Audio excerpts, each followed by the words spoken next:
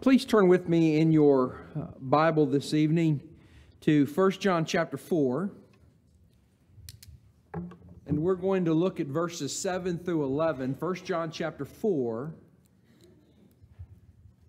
verses 7 through 11. We're talking this evening about the attributes of God's love. An attribute is a quality, it's a characteristic of something. An attribute helps us to better understand something. It gives us meaning. If you're sitting here tonight and you hear out in the parking lot barking, you don't think horse. You don't think cow. Barking is an attribute of a dog. So we're going to see tonight how love is that attribute, that quality, that characteristic of who God is to us. The Bible says a great deal about love. Love as a word just in and of itself, in the New King James translation, is used 361 times. Now that doesn't include all the other ways in which it's used, loveth, loving, but just the word love itself is there almost 400 times. I think that's important to notice. We understand, I think you and we understand what love is and what love is not. We become conditioned to things that we understand are good qualities of love. And we use love in many different ways. I love this book. I love my favorite sports team, fill in the blank. Oh, I love this sunset, or I love this thing over here. I love my children. I love my spouse. I love my home. We are expressive when it comes to things that we love. So we have this working understanding. We know love. And we associate love, a love that is based on godly principles. We associate love with the understanding that it's always going to be a benefit to us. It's always going to be a blessing. No one would ever say of an individual, you know, the problem that I have with brother so-and-so is he's just, he's so loving. And that's really a problem I have with him. Or we don't go around and we don't say, I appreciate it when I was sick, all those cards and phone calls and visits that I got while I was sick. You know what? It's just, those people were just, they were just too loving. We don't reach a point where we as a people of faith, we don't reach a point where we say, that's enough. I've really had all the love that I can take. I'm full right now. Love is that good that we never have it to the extent that we don't need it. Love is that good. And I'd like to suggest to you tonight that when it comes to our relationship with God, love in that aspect is good as well. That there's never enough. That we don't reach a moment when we say, okay, I think God has loved me enough and now He doesn't have to love me anymore, or I'm full on the love of God. We don't reach that point where we begin to push away and say, the thing that's pushing me away from God is He just won't stop loving me. That's not who we are. We come to desire and want that type of love. We are told, and this is here in 1 John 4, we are told about God's love and what God's love does to us as individuals. We see how God's love is true, and because we understand God's love, it has an impact on those around us. John says it this way. He says, "Beloved, let us love one another." Now, he's going to make the connection between God and them. He says, "Beloved, let us love one another, for love is of God. And everyone who loves is born of God and knows God." This is the connection that's being made between love and God. He says, "He who does not love does not know God, for God is love." There's a difficulty that we have in being a people who are loveless and then turning around and saying, yeah, I get God. I get Him. I understand Him. But you don't, because you're not grasping the concept of what love is. An unselfish type of love. A love that puts you first. A love that says you're the most important thing. A love that says, I would do anything that I possibly can for you. If we don't even understand the very concept of love, then we're not grasping who God is. He goes on and he says, in this the love of God was manifested. Verse 9. In this the love of God was manifested toward us, that God has sent his only begotten Son into the world that we might live through him. It's that manifestation of God's love. It's the medium of God's love. He says, in this is love, not that we loved God, but that he loved us and sent his Son to be the propitiation for our sins. There needed to be atonement. There needed to be the way to pay that penalty. There needed to be a way in which we can be reconciled to God because we had drifted, we had sinned, we had fallen short of all that God would have us be. And Jesus is the one that closes that gap. He becomes the propitiation for our sins. Beloved, if God so loved us, we also ought to love one another. When we understand the love that God has for us, it makes it possible for us to love one another. When we're not grasping that, then how can I love you? Think about it. How can I love you? It makes it very difficult, doesn't it?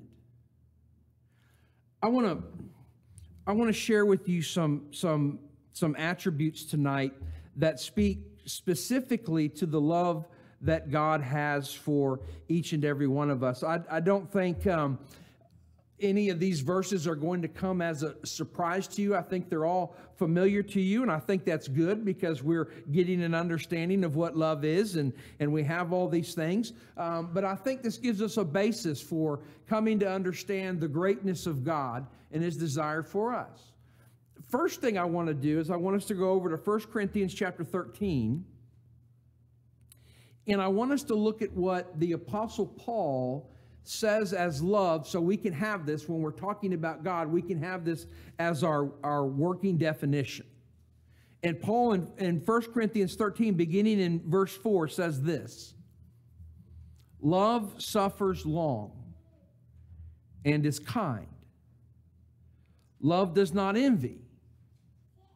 Love does not parade itself, is not puffed up, does not behave rudely, does not seek its own, is not provoked, thinks no evil, does not rejoice in iniquity, but rejoices in truth, bears all things, believes all things, hopes all things, endures all things. Love never fails. Love in its purity. Love in its simplicity. I'll suggest to you, if you look at the words that Paul is saying there, that they give us that foundation for understanding who God is as that pure example to us of love.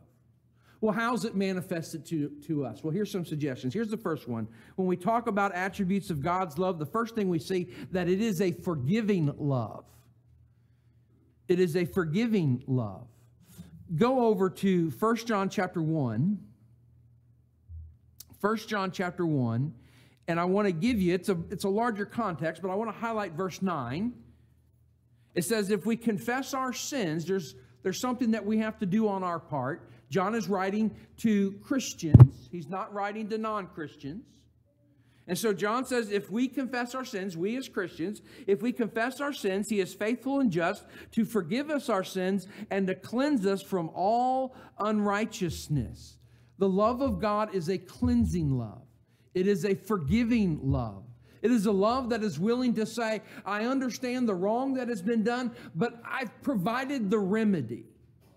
You see, I've provided the avenue in which our love can be restored. You see this forgiving love in several different passages. Go back in your Bible to Acts chapter 2 and go down beginning there in verse 37 and notice the question that the Jews are asking. Now, when they heard this, that first gospel sermon that Peter preached, now when they heard this, they were cut to the heart. It reached them to the core. and said to Peter and the rest of the apostles, "Men and brethren, what shall we do?" In the response that's going to be given, they have to be told something. There has to be some type of response. They're asking a question. It's not like Peter's going to say, "I'll get back to you later on that. Let me think about it. Let me kick it around a little bit." There's got to be an answer. But before we get back to that, I want you to notice that in that answer, love is present. Forgiveness is present. And it says there in verse 38, "Then Peter said to them, Repent, and let every one of you be baptized in the name of Jesus Christ for the remission of your sins, and you shall receive the gift of the Holy Spirit." The remission of your sins. God is a loving God in which He provides forgiveness to us. Now, I understand that there are times when we always don't think we need it. I get it. We become puffed up and haughty. We begin to focus on self. We begin to get a little agitated about all this stuff, that I need to do this and I need to live this way. And I understand there's times when we get ruffled when it comes to the love of God. I understand that. But we need God's love in a forgiving sense. We need it in a way in which we can relate to and understand that because God has loved us, He gives us this forgiveness. Over in Acts chapter 22, the Apostle Paul, as he is recounting his conversion experience, in verse 16 says this, Acts 22 and verse 16. "And now why are you waiting?" Ananias says to him, "And rise and be baptized and wash away your sins, calling on the name of the Lord." If God didn't love us, I mean that intimate, personal love, then why would He forgive us? If God didn't love us, why would He provide a way through the blood of Jesus Christ for us to be individuals who could know that our sins were forgiven, to know that we've been reconciled back to God? If He didn't love us, that wouldn't be there. But His love is this forgiving type of love. Go over to Ephesians chapter 4. You're in Acts, turn forward. Ephesians chapter 4, and notice last verse, verse 32. It says, "And be kind to one another, tenderhearted, forgiving one another, even as God in Christ forgave you." The very, let me make sure I say it right. The very essence of God's love is rooted in the cross of Christ. And how that cross and the shedding of the blood of Jesus provides us the remission of the sins that we need, which is a demonstration to us that God loves us. Do you see how I got from A to B? It's who God is as a loving God. He's this forgiving God. Go over to Colossians chapter 2. Colossians chapter 2, and notice these words in verse 13. Paul says, "And you, being dead in your trespasses and the uncircumcision of your flesh, He is made alive together with Him, having forgiven you all trespasses." God's love is a forgiving love. Secondly, God's love at times must be a chastening love. It must be a love where God says, there's limits. And the limits aren't set there because I don't want you to enjoy life. The limits are set there because life isn't always good for you. The things that are contained in life, the things that we do in life, the things that we get involved in life. So God says, I'm going to set some limits. And when you cross those limits, there's a consequence. Now, I don't see how that would be hard for us to understand this chastening type of love that God has for us when we have the same type of love for our children. It's a chastening love. Because I loved my children, when they went to grab the hot stove, I swatted their hand away. You think they enjoyed it? No. You think it was pleasant? No. You think sometimes they cried? Sure they did. But it was a chastening love. Don't do that. That's not good for you. That's only going to cause you a problem. That's God's love. That chastening love. Don't do that. It's not going to be good for you. Notice how this is said over in Hebrews chapter 12. Turn forward, you're in Colossians, turn forward to Hebrews chapter 12. And notice beginning in verse 5. I love the way the author puts it all together. He says, "And you have forgotten the exhortation which speaks to you as sons." This is a relationship, brethren. Sons.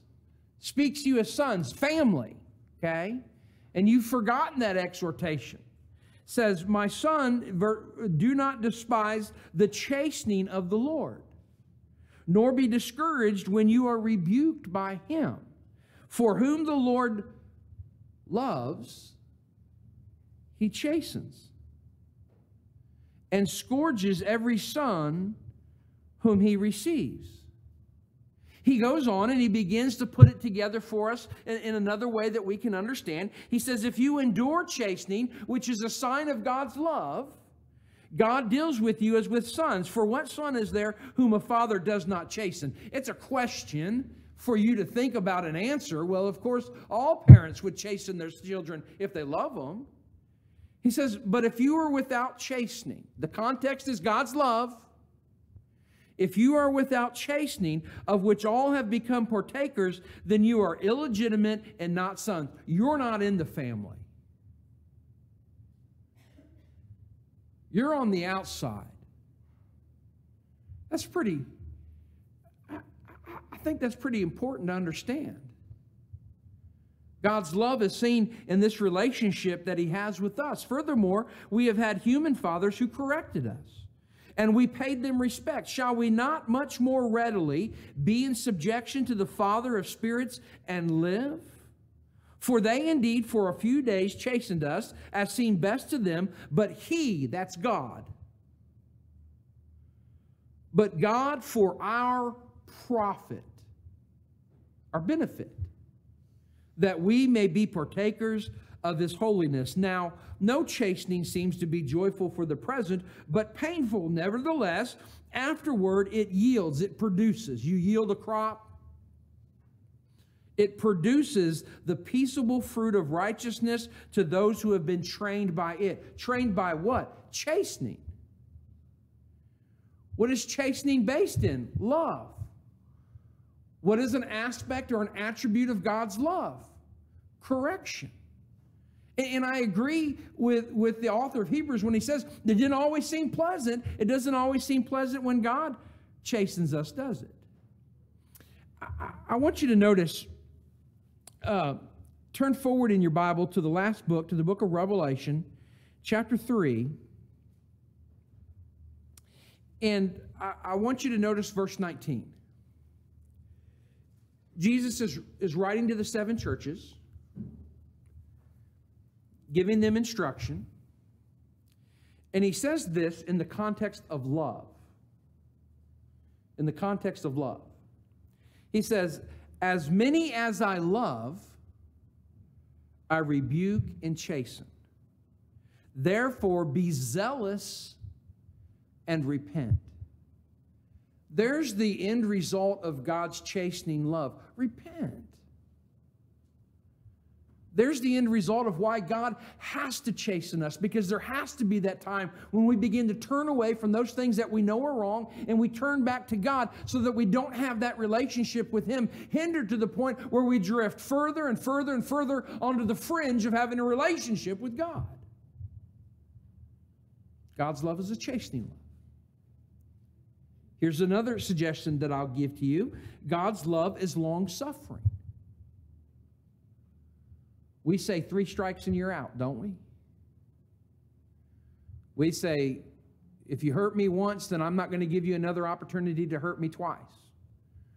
We're not always known as a creation as being that abiding attribute within us of long-suffering.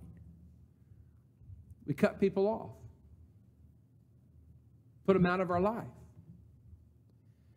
That's not the type of love that God has for us. I like the term long-suffering, but just for some reason in my mind, I always think, when I think of long suffering, I think of enduring. It's just how my mind works, that God's love is an enduring love. It hangs in there. It stays in there. It doesn't give up. It doesn't quit. It's long suffering. Go over to 2 Peter chapter 3. You're in Revelation. You have to turn backward in your Bible. Just a couple books. 2 Peter chapter 3. And notice in verse 9 these words, "The Lord is not slack concerning his promise, as some count slackness, but is long-suffering toward us." Why? Well, I'll give you the rest of the verse, but I'm going to suggest to you and put this little seed thought in your mind that the rest of the verse is going to have something to do with love. He says that is long-suffering toward us, not willing that any should perish, but that all should come to repentance. God is long-suffering in his love so that we will be a people that repent. God is long-suffering in his love so that we'll be a people who will reach that moment. The time will come, the day will arrive, the hour will be here, the second will tick away, and we say, "It's been me, God. It's been me. I've been the one that's been wrong. I've been the one that's wayward. I've been the one that's working against you, not for you and with you. It's all come down to me." And so he hangs in there till he reaches that point. He doesn't give up and say, "Well, you know, you asked me to forgive you 2 weeks ago for the same thing that you were dealing with, and now here you are before me again. Listen, I can't keep doing this." Enduring. Long-suffering. Go over, turn back to your Old Testament and turn back to the 86th Psalm. Psalm 86, and notice verse 15. "But you, O Lord, are a God full of compassion and gracious, long-suffering and abundant in mercy and truth." I need the long-suffering mercy of God. I pray about it. God, be merciful to me. God, hang in there with me. God, don't quit on me. Don't leave me. Don't stop giving me those things that only you can do. God, be merciful to me. And the mercy of God is the love of God. And the love of God is the long-suffering nature of God. Don't we sing a song? The steadfast love of the Lord never ceases. His mercies never come to an end. They are new every morning.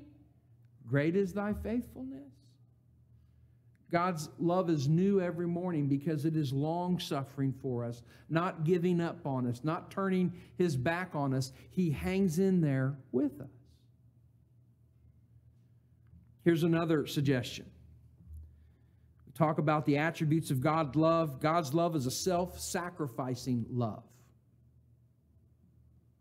A self-sacrificing. He gives of himself. The creator of all is willing to say, I'll do something. The creator of all could have said, well, listen, when it comes down to it, I'm just going to make you have to do absolutely everything, and nothing is going to be done on my part. That's not true. Certainly when it comes to the love of God, it's a self-sacrificing love. I'm going to give something of myself. I'm going to make that sacrifice of myself. And you see this in places like John chapter 3, one of those familiar verses to us. John chapter 3, beginning there in verse 16. "For God so loved the world that he gave," here's the sacrifice, "that he gave his only begotten Son, that whoever believes in him should not perish, but have everlasting life." God gave Christ. God gave his Son. Self-sacrificing. It could have been, there's no hope for you. One strike and you're out. One strike and you're done. Everybody gets the choice of Eve. Everybody gets that one choice in their life to either obey me or disobey me. And after that, that's it. That could have been the pattern, but it's not. Why? Because of love. Because of the love that God has for us. Go over to, stay there in the book of John. Go over to chapter 15 and notice beginning there in verse 13. Jesus is the one who's speaking. And he's giving them an object lesson. He's giving them something that they can mentally see and understand. Okay? Put it in a way in which they can visualize it.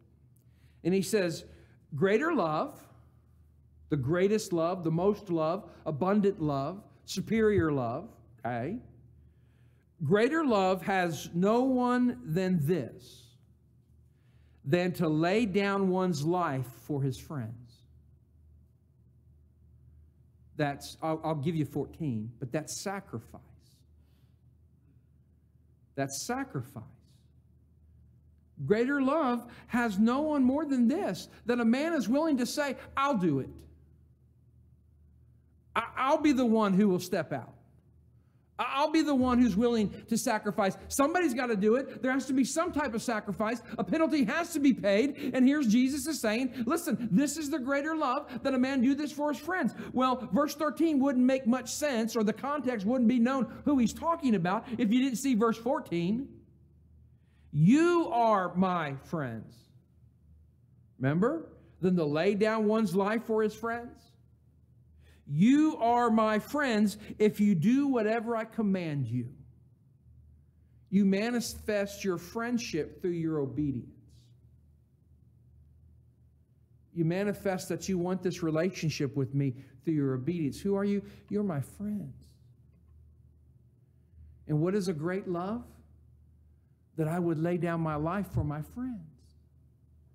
It's a self-sacrificing love.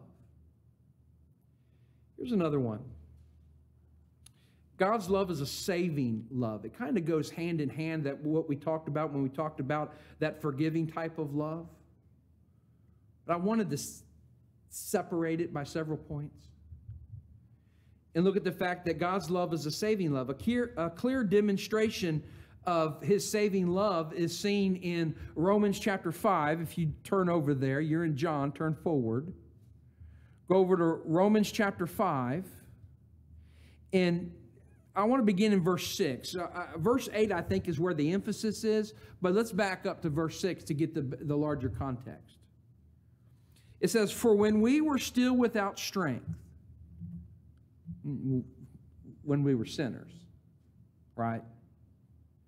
When we weren't living as a people of faith. For when we were still without strength, in due time, when it was right, when it was necessary, when God determined that the time had come, in due time, Christ died for the ungodly. There had to be that moment in time in which God said, now is it. Now is the day, now is the time. In my plan of the scheme of redemption, this is the moment in time when the cross occurs. This is the moment in time when the eternal blood is shed. Christ goes to the cross. And his blood leads to your forgiveness. He says this, in due time Christ died for the ungodly. For scarcely for a righteous man will one die, yet perhaps for a good man someone would even dare to die. But God, verse 8, demonstrates. He puts it in a way that you can... We were at H-E-B on Saturday doing some grocery shopping, and as you walk through the store, they have these little booths that are set up, and they have food product. That's a demonstration. Let me show you how good this food is. Taste it. Let me show you how you're going to enjoy this. Here's a sample. I think you're really going to like this. It's a demonstration of a product. Paul is saying to the Romans, there's a demonstration. And it's a very specific demonstration. And he says this, but God demonstrates his own love. We're talking about the attributes of God's love. that God demonstrates his own love toward us, and that while we were still sinners, Christ died for us. You see it, right? You see the demonstration, right? You don't have the love of God without the cross of Christ. They're joined. He says, much more than having now been justified by his blood, the blood of Jesus, we shall be saved from wrath through him. For if when we were enemies, sinners, we were reconciled to God through the death of his Son, much more, having been reconciled, we shall be saved by his life. And not only that, it gets better. And not only that, but we also rejoice in God through our Lord Jesus Christ, through whom we have now received the reconciliation. We have been brought back by the blood of Jesus Christ to that relationship with God. God didn't leave. Man did. There's a theology in the denominations that reverse that, in which they say that God was reconciled to man. Why? Where did God go? When did God depart? When did God back away and say, I don't want a relationship with my creation? God didn't go anywhere. Man did. And now through the cross of Christ, the blood of Jesus Christ, through the love of God, we've been reconciled. We've been brought back to God. He's a God that provides this saving love. 1 Timothy chapter 1. 1 Timothy chapter 1. And notice verse 15. This is a faithful saying. That's the way he's saying this is true. It's true. This is a faithful saying and worthy of all acceptance, that Christ Jesus came into the world to save sinners, of whom I am the chief. Paul in his reasoning, Paul in his wonderful intellect, Paul is willing to stand before Timothy and say to him, listen, I feel like I'm the wretched man. I feel like I'm the man who's done it. I feel like I'm the man who's not worthy of the love of God. I feel like I'm the worst of the worst. And if God can love me, then why can't God love everyone? Well, he can. And it's a saving love. One more. One more. When we talk about the attributes of God's love, we come to see that it's an eternal love. How long will God love me? I mean, am I going to wake up one morning and find out that God has said, that's enough? I mean, I hung in there with you for a long time. But there's an expiration date on how long I'm going to love you. Is that God? It's an eternal love. Go, you're in 1 Timothy. Turn back to the book of Romans. Go to Romans chapter 8. And beginning there in verse 37, notice these words. He says, yet in all these things, we are more than conquerors. We're victorious. We're winners. Think about it that way. For in all these things, we are more than conquerors through him who loved us. For I am persuaded that neither death nor life, nor angels, nor principalities, nor powers, nor things present, nor things to come, nor height, nor depth, nor any other created thing shall be able to separate us from the love of God which is in Christ Jesus our Lord. God says, I ain't going anywhere. I'm not limiting anything. Can I be blunt? Can I be blunt with you? If you wake up in the morning, just hang in there with me. If you wake up in the morning and you think to yourself, and you're wrestling with all the things that you've done, you wake up in the morning and you think to yourself, well, I don't know if God still loves me. The problem's with you. The problem's not with God. And how it's being processed and how it's being understood and the reasoning that we're taking away from what the Scriptures say. God's love is an eternal love. It will never end. It won't reach the expiration date. It won't reach a moment when God says, okay, I've done all I can. That's all that I have to offer. And now everything, we're not going to go to the well of God's mercy and find out one day, oh, it's run dry. There's nothing more for us. Jeremiah says it this way. Turn back to your Old Testament, and I want you to go to Jeremiah chapter 31. And notice verse 3. Jeremiah 31 and verse 3.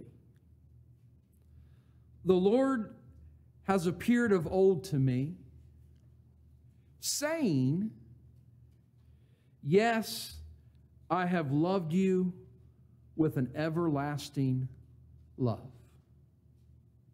Therefore, with loving kindness, I have drawn you. That love that God has for the nation of Israel, it's been this eternal love. It's been that long suffering, that loving kindness, and it's drawn you to me. Now, if that was true for them, wouldn't it be true for us? Well, sure it would be. Nowhere in the Scriptures does it say, well, God's going to be long-suffering in His love and eternal in His love to the nation of Israel, but when the Gentiles come into the church, I'm sorry, there's a quota that's already been met. The same thing that is said in Jeremiah is true for us. An everlasting love. God's love, kind of process it this way, God's love is what motivates us to be the people that we need to be. Because love does that. When Alicia says to me, when I'm walking out the door in the morning and she says to me, I love you, that has an impact on me. That means something to me. It produces a feeling within me. I'm loved. I'm special. I'm important. Somebody is saying to me that there is a relationship that exists. That's how we ought to feel because God says it. I love you. I love you. I love you. We ought to feel a special way. That's my God. That's the God who created everything. That's the God who has delivered people here and there and done this. That's the God that provided this. That's the God that allowed this to happen. That's the God that has achieved. And that God is saying to me, I love you. You know, you tell me how that can't produce a feeling in us. We can't let that grow cold. We certainly can't let it grow old. Is new every morning. It ought to be. So I'm working on the lesson this week, and I'm coming up with, I gotta tell them I gotta have a conclusion. I gotta end it somehow, and I put down some scripture verses, and I said, maybe I can put that in there. I gotta conclude it. And I thought, what's the best way to conclude it? And I came up with this conclusion. And forgive me if it's too simple. How do you conclude a sermon on the attributes of God's love? I think you conclude it this way. Listen. God loves you. If we can help you tonight, if we can encourage you tonight, we'd like to do that. If you are in need of prayer, we are a praying church. We believe in the providence of God working through prayer. And if we can pray for you, we would love to do that. If you're here tonight and you are not a Christian, the love of God, the blood of Jesus Christ is waiting for you. We would love for you to reach that point where you understand and know the gospel plan of salvation, to hear, believe, repent, confess, and to be baptized. And if you are there at that moment or you want to study more, would you give us that opportunity? If you're subject to the invitation, why don't you come forward as we stand and sing?